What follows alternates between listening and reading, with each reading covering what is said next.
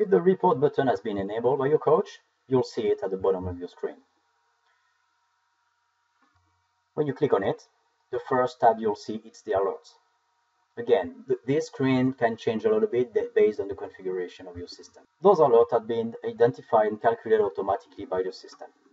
When you see alerts, you can click on the name, and then you can read also some information that will help you to understand why you're getting this alert. If you have any question, you can contact your coach. You have training alerts, you have wellness alert, and then of course you get injury alerts. Now, if you want to see your data, that's the wellness icon, training icon, injury, and test assessment. To view wellness data, you simply have to click on the wellness icon.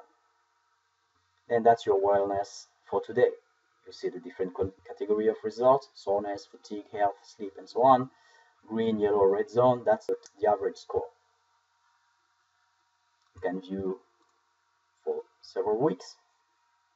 You can toggle issues or components if you want to isolate some variables. You can view it in different ways. You can export it to Excel. You can also view some logs, basically the data you've been selecting over time. You can also select monthly or analyze your wellness data for any custom range. Now, training. In this example here, you'll have the breakdown of activities. You can compare data planned by your coach, data reported by yourself. Number of sessions, duration, various custom fields, enjoyment, RPE, and so on. You can export it. You can, of course, access the logs, and also you can contact your coach. If you need to consult your injury history, you click on the injury icon, and this is your injury history. You can edit it, make some changes, and automatically your coach will be notified.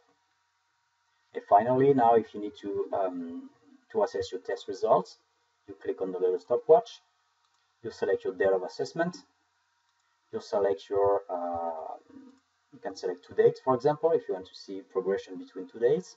So let's take this one here, there in March until May.